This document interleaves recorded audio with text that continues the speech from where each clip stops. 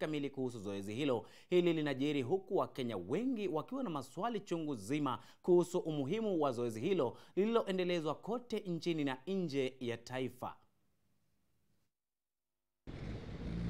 Ni baadhi ya foleni zilizoshuhudiwa wakati wa usajili wa Huduma Namba, kila mmoja akijifunga kibwebu asiwache nyuma katika shughuli hiyo muhimu ambayo raia waliahidiwa kuwa kusajiliwa kwenye Huduma Namba kungerahisisha mambo hasa kupokea huduma za serikali.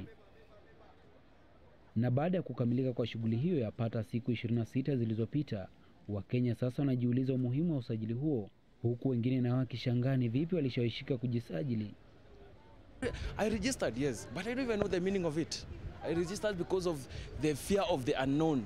You know, you don't know what they had in store for us. You know, that's why I registered.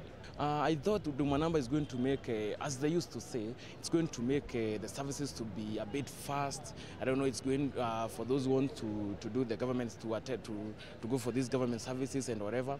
But according so far so good, and according to me, I don't think they have managed to meet my expectations.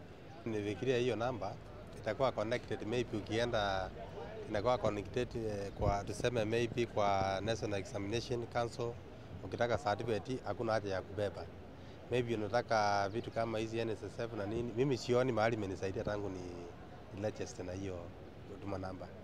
Sioni maana yake. Aidha, wapo walio na matumaini kuwa mpango huo utakapoanza kutekelezwa watavuna matunda ya foleni ndefu walizopanga wakati wa usajili huo. The card has not come. So I don't know whether it is the delay or there is some shortcoming, or it was just a game. So that is not part of the government. Licha ya shughuli hiyo ya kusajiliwa kwa Wakenya katika mfumo wa kidijitali kupokea pingamizi kutoka kwa baadhi ya wadau na kulazimisha mahakama kutoa mwafaka kuihusu, serikali imethibitisha kuwa mpango huu unaendelea na Wakenya watapata ripoti kamili sana faida za kusajiliwa kwenye mfumo huu. Baada ile usajili kuisha, kulikuwa na mpango ya kuweza kuangalia data zote ambazo tuliweza kupata. Na tulikuwa tumesema tutakapomaliza kipindi hicho, wale ambao watakuwa labda hawajajiwasilisha kwa njia ambayo iliyo sawa wataelezwa. Baada ya kipindi hicho kumalizika, hizo mitambo zitaenda kwa assistant chief na watu ambao hawakujiandikisha wataendelea kujiandikisha pale. Serikali ilianza usajili huu mwezi wa 4 mwaka huu na kukamilisha mwisho wa mwezi wa 5 na kuendelea na usajili katika vijiji, huku Wakenya wakitarajiwa kupokea kadi zao ifikapo mwezi wa 8.